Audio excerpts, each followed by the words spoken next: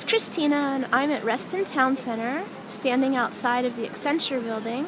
Let me show you how tall and majestic it is. It goes way up there. And this was one of the very first buildings in Reston Town Center. It was originally Anderson Consulting, and that's what it was when I first started here. Anderson Consulting. I worked here in the year 2000. I was a business process and technology analyst, and one of the first primary objectives was undergoing the branding, the global branding change, and the selection of the new name, and of course the signage that would be changed up here. So yeah, I learned a lot about branding and the importance of selecting a name of your company, even so much as the letters that comprise it. Like, for instance, a capital A is a very stable letter, so is an X, so is an M. But S's and C's are curvy, and they subliminally, imply, not as much stability.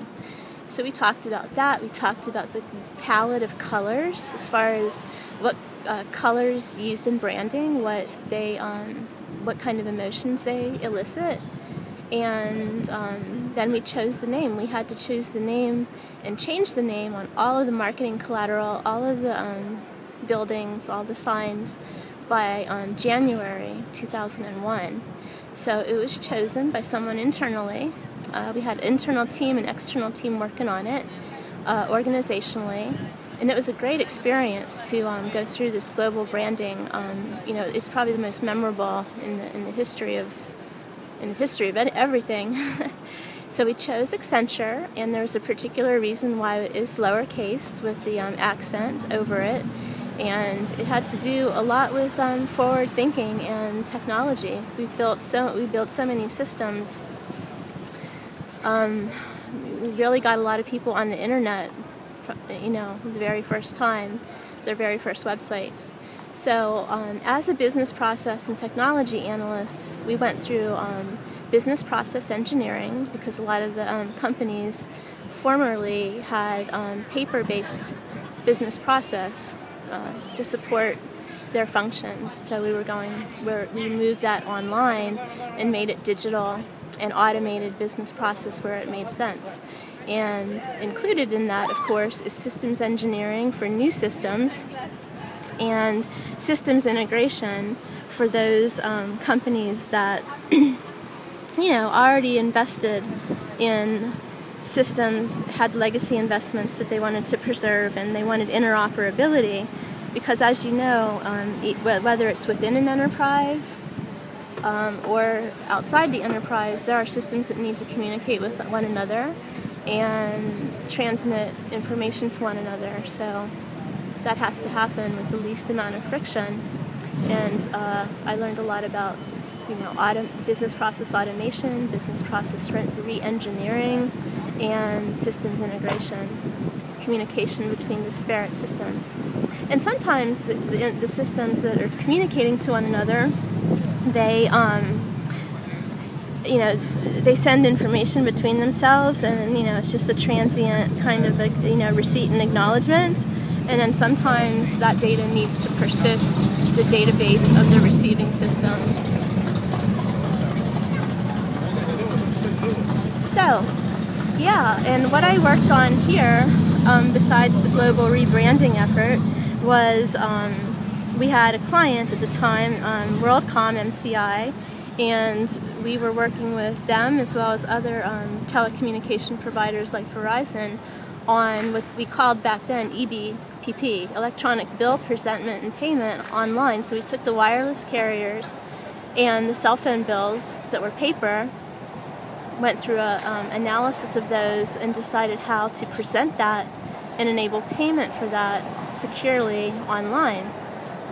So that was one of my projects here as a consultant, and we went out to Chicago, I think it was St. Charles, for training, and learned all about programming and software development lifecycle and testing, app development and testing.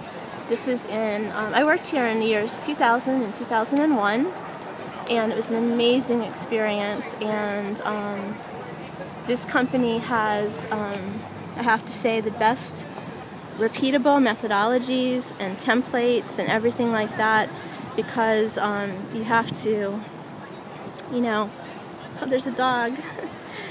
You have to ensure quality and consistency in your approach, and if you're going to be working with major companies, you want to offer the least amount of risk as possible, and you do that with repeatable methodologies and processes internally which you extend to them. So, if you're familiar with CMMI certification, that is what happens here during software development lifecycle and testing. So, it was a great experience, and I just wanted to do a video to document this because I'm planning on moving away from Washington, D.C. metro area, and just wanted to do like a little photo journaling of my life, I guess a video blog of my past things that I've done here. And this was very instrumental to me because now I'm helping, now it's 2014. I mean, it's like 15 years later almost, and I'm helping individuals do this because now, these kind of things aren't just reserved for companies with, six-figure, million-dollar budgets to do marketing. So I'm taking all that I've learned here and applying it to entrepreneurs who want to have their own business. So the same things apply. There's certain business processes that are eligible for automation. There is systems integration. When it's an entrepreneur, it's between an email marketing system and a shopping cart and maybe a membership site. And these things are far less complex than what an enterprise needs. So I think I am well prepared for my experiences in corporate environment, and I'm just going to transition those skills, and I love working for myself now, and I just realized that all of these things were stepping stones in my personal journey and growth and development, and I'm happy for the opportunity, and I just can't believe how many buildings have built up around this.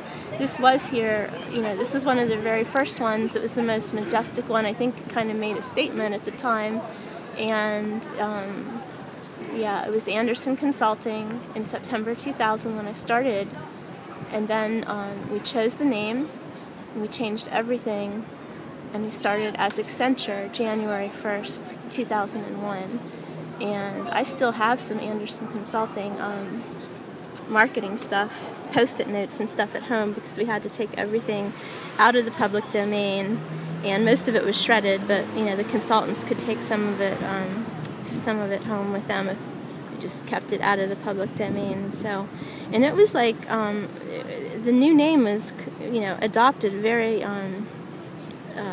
well. They spent a lot of, if you look on the internet, you can see, I can't remember the dollar amount we spend in this global rebranding effort, but it was considerable. It was a considerable amount of money.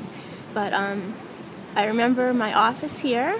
Actually, I never had like a steady office. What they do here is for consultants, because we're on the go and we're mobile, and sometimes we work from home and sometimes we work from client sites, is they had this thing called a hoteling concept. So in the lobby, there's a touch screen, and if you were working here for the day, you would kind of tap in, I guess you touch screen in, and it would let you know the availability of the rooms. So you could have like a room to yourself, or if you needed a meeting room with a whiteboard, or a boardroom for a meeting to accommodate more people, you would just tap what you needed, and you would sort of lease it. There's no money involved, it's just a matter of availability. So internally we had amazing systems, processes, methodologies. There's another doggy. Sorry, I can't help it, I always notice puppy dogs. And just learned the value of that. So yeah, this is one of my first jobs working with the internet. I mean, I've been helping companies with their online presence ever since the beginning of the internet, and it all started right here.